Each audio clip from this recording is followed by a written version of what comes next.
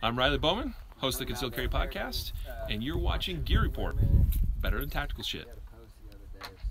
That was perfect. All right, guys. Jason Wilson here with Lucid Optics.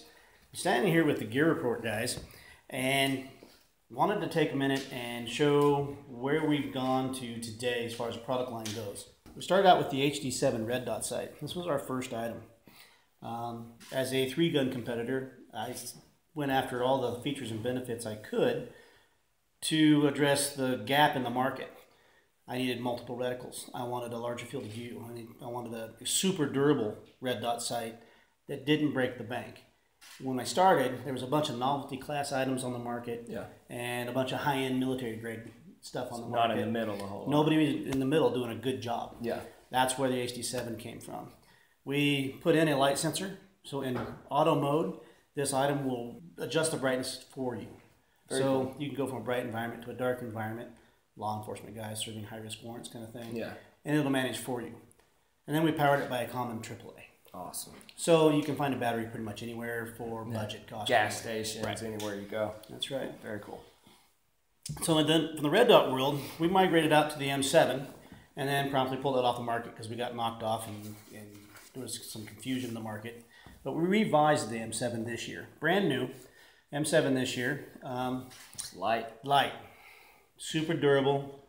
Very compact. It'll come with 3 different risers. The medium's on it now. CR2032 battery, 4 MOA dot. Just fast acquisition, small carbine work. And those risers are for AK, pistol, co-witness, and lower all the way up to third. the lower third co-witness for the ARs. And then most anticipated in the red dot world this year is Litl Mo. So it's our version of a pistol RMR type red dot sight. What we did differently is we increased the size of the actual screen you can use and scalloped out the front to a low profile. So in pistol discipline, you still index on your front blade. It doesn't change how you hold a pistol in any way, shape, or form. Awesome. Yeah, I was looking through it earlier and I noticed the size of the window. I was like, that's pretty impressive. It's about picking it up fast. Yeah. You got to get on target quickly. Yeah, I'll have to practice my dot work, so I'm looking forward to getting some time behind that guy for sure. Cool. And then in that same kind of world, the ARs, the carbine work, we have our P7, which is our answer to the ACOG. That's a 4 times magnified, glass-etched reticle combat optic. It's super durable. You don't need the batteries to run it, so if they go down, you still got your reticle. So it's etched into it. Yep, and it comes in about 1/3 of our closest competitor with better field of view, better optics edge-to-edge clarity. Awesome. And it's got the light sensor. Yep, so if you do use the illumination, it will run that brightness for you as well. Very cool. Okay. Another thing about the illuminated optics that we run that have the sensor on it, in the absence of light, they are night vision compatible. Okay. So if you're running something in front or not behind, it'll work. Very cool. Okay. Then we would transition to probably one of my favorites. This is our L7.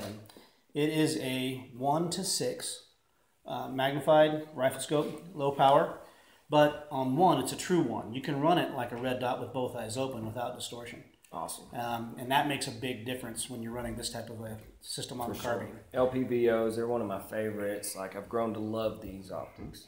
Then we put in the fast lever. This one's not on it, but it threads in. It's in the box, comes with it.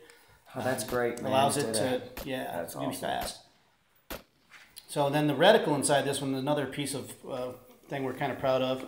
It has 8-minute separations on 6. So you can take your carbine from close quarters work all the way out. I have one of my business managers. She's been ringing steel at 1,000 yards with a 5.56. That's awesome. On top of it. Okay. Once you get past that world where we're at, accessories that still kind of play in that game, we have a variable magnifier that goes on a mount in line behind any of the red dots. So you can turn a red dot into a first focal plane magnified optic with that. We also have a screw-in magnifier for the HD7s for those of us that have that uncorrected astigmatism. Yeah. When you look through a red dot and it's blurry or it's misshapen, that's not the optic, that's the operator's eye. Yeah, absolutely. And then the C3 weapons light. We wanted to make something that was purpose-built, low profile, extremely durable, and give it 300 lumens, which is dancing that edge between too much and usable in a low light situation. Because if you've ever had to use a light in darkness, you lose your night vision as well. Yeah, you definitely have to be cautious what walls you shine on, and before you end up being blind yourself. So we put it in a billet type of CNC construction, so it's extremely durable, and powered it off of 3 AAAs. 3 AAAs, awesome. All right. There. So then we would move towards what we consider more longer range optics. Staying in the weapons mounted idea, we'd start out with the L5 series, and so this is a 4 to 16 by 44. It is a more hunting version of our 6 to 24 by 50. Basically the same optic, different magnification range. Gotcha. Has the L5 reticle in it. These are set in the second focal plane. Okay. Which means when you roll your magnification, that reticle does not grow and shrink. The beautiful thing about second focal plane with a accurate magnification markings as well as a metered reticle is you can adjust that reticle to the ballistic profile of your rifle. For example, my 26 Nosler with the L5 reticle, I roll that thing to 20 and a half. Okay. That makes, you got gradients between. That's right. Yeah, very cool. And so then that you get, for my rifle, shooting a 130 grain projectile, it's 100 yard zero, 250, 350, 450, 550, 600 yards. And so any real ethical hunting shot, all I have to do is range it and shoot it. I don't mess with a turret again. I don't have to do anything else. Range it and shoot it.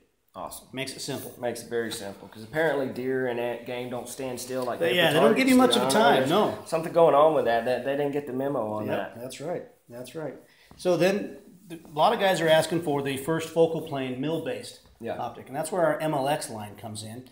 Now, while it's more expensive because it's harder to produce in a quality control setting, first focal plane is. Gotcha. This reticle does grow and shrink with you. Yeah. And everything here is metered in mils. And the turrets as well, mil adjustments. So when you lift up this turret, and you're going to make that adjustment, that's a 10th every click. Okay. You can hear them from here, nice audible clicks. Press them down and lock them.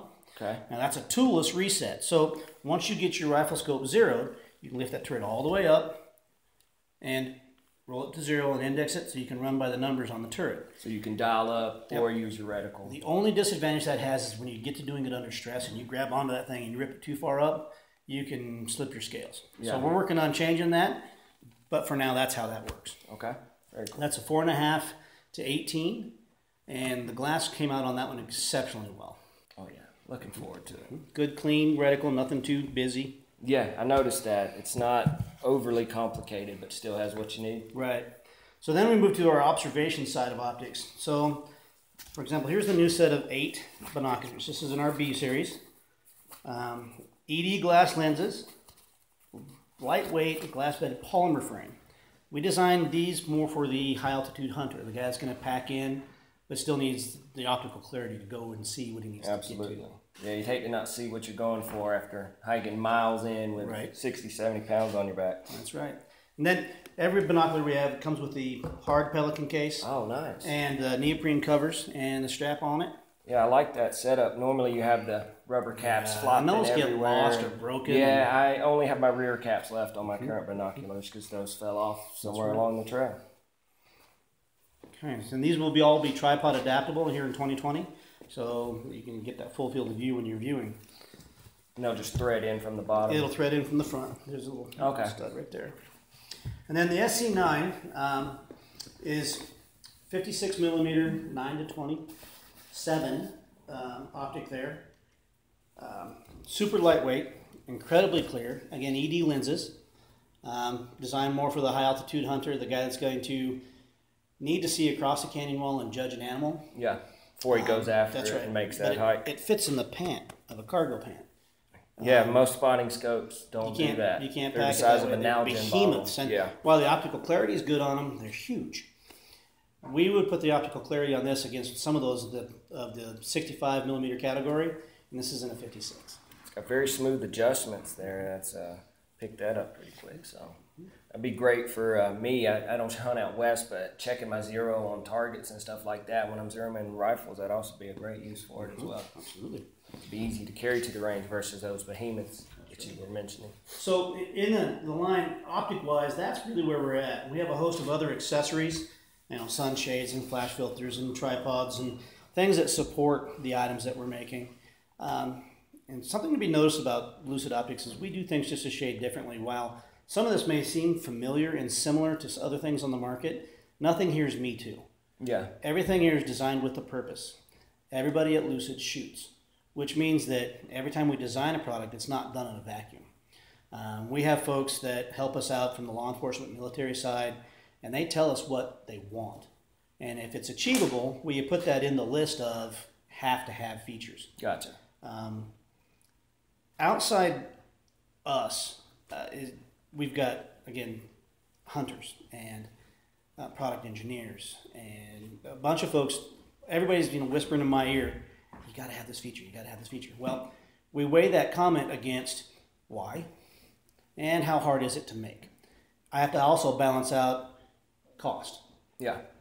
You'll find everything in the Lucid Optics line falls within the lower to middle price point. That kind of goes back to your mission statement about you saw right. the gap in the market, quality, but at a more affordable price That's range. Right. There's no reason in the world good gear has to cost a fortune. Yeah.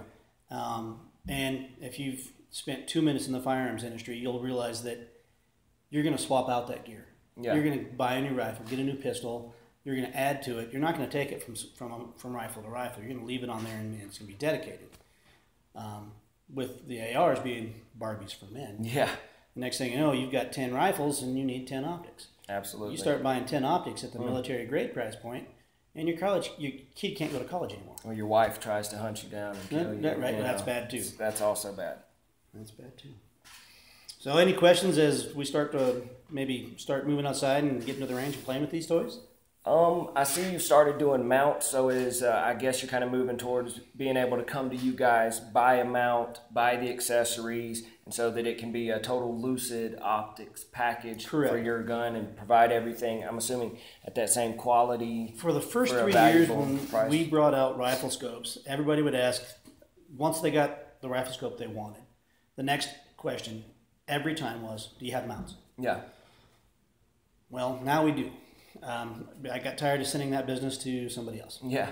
Good call. Now, right now, all of our mounts are Picatinny rail only. Okay. They are QD adaptable, so they can come on and off really fast without having to lose any of your zero. And we're not having to do the engineering for all the other actions out there. Gotcha. So most of our items live on Picatinny rails. I'd say it covers a huge chunk of the market there, being Picatinny, even with the bolt action setups. A lot of the newer models are coming with that Picatinny rail installed already because they know that's kind of the way the market's headed.